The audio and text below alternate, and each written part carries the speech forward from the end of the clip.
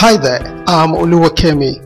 I create educational videos for both students and teachers, as well as some other helpful do-it-yourself videos. And if you are watching my video for the first time, please leave a comment below, share and like, and please do click on the red subscription button. Thank you for watching.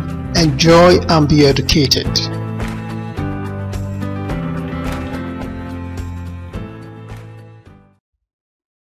Hi, I am Oluwakemi. I'm so glad to have you here again. This is WAEC 2019, and the question goes thus: if T equals prime numbers and M equals odd numbers are subsets of the universal set with this given range of numbers and X is an integer, find T prime in the set M prime.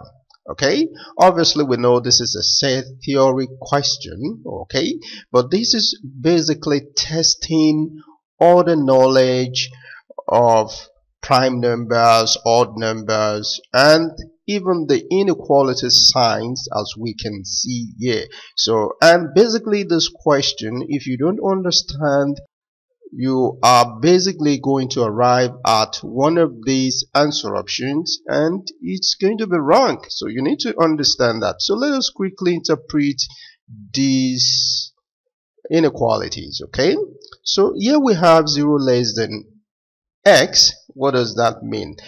On the left hand side of the x, remember x is an integer. Let's go back. Let's go to that first. X is an integer, and that what that means is that x is not a fractional number. Say for instance 1.5, okay, or we'll be talking of 3/2. So x is not these kind of values. It means that x is a whole number. Okay, so how do we now know the range of values? So on the left hand side of this double inequality, what you do is you flip the inequality sign. Okay, so x is greater than 0.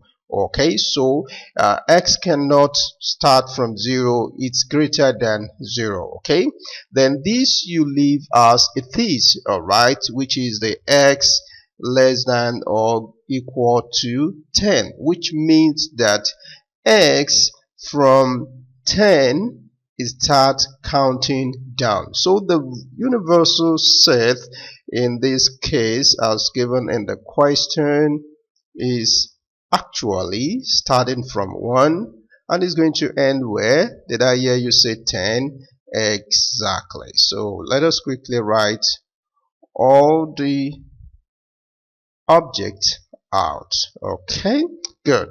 So now let's go to the subset of T, the prime numbers that we can find in this given universal set. Remember, the prime numbers are numbers that are divisible by 1 and itself. Okay, good. I was supposed to let you say that. Right, so what are the numbers, the prime numbers that you can find here? Alright, did I hear you say 2? You're correct. And 3? Okay, correct. 5?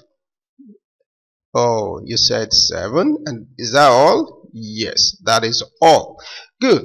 So let's go to the subset of M, okay, which are odd numbers. Right. So what are the odd numbers between these that we can find in this universal set? Let me give you time. Have we gotten it? Good. So now let's represent that. Those are 1, then 3. First, how did you come about these numbers? These are numbers that if you divide it by 2, you are going to have a decimal number. If you divide 1 by 2, you have 0.5. If you divide 3 by 2, you have 1.5. So these are numbers that if you divide by 2, you are going to have a decimal number. Alright, so what is the next odd number in this universal set? Did I hear you say 5? Good. So now let's go to looking for the prime of t. So the prime of t, that is, it means that the object that does not belong to t. So the object that does not belong to t in the universal set, that is basically we're just going to cross out all the numbers, like 2 will be crossed out. Okay, so we're going to have, if we crossed out all the subset of t from the universal set, we end up having, there you say 1, okay, followed by 4, alright, 6, 8, what else? 9 and 10. Good. So that is the object that doesn't belong to the universal set. Now that is the prime of t. So we go to the prime of m. The prime of m, the same, you look for elements that are in the, that are not in the universal set. That is just like you go and cross it out, then you write out the remaining that are left out.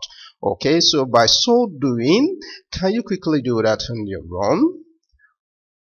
Okay, good. So I guess this is what you wrote out. Okay, 2, 4, 6, 8 and 10. Good. If this is what you got, fantastic. So now let's go to the prime of t intersect the prime of m.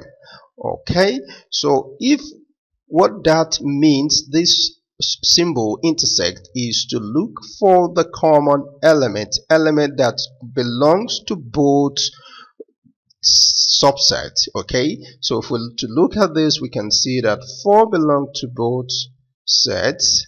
Okay, so we have 4 followed by 6. Okay, what else can you see? 8. Good. Followed by what?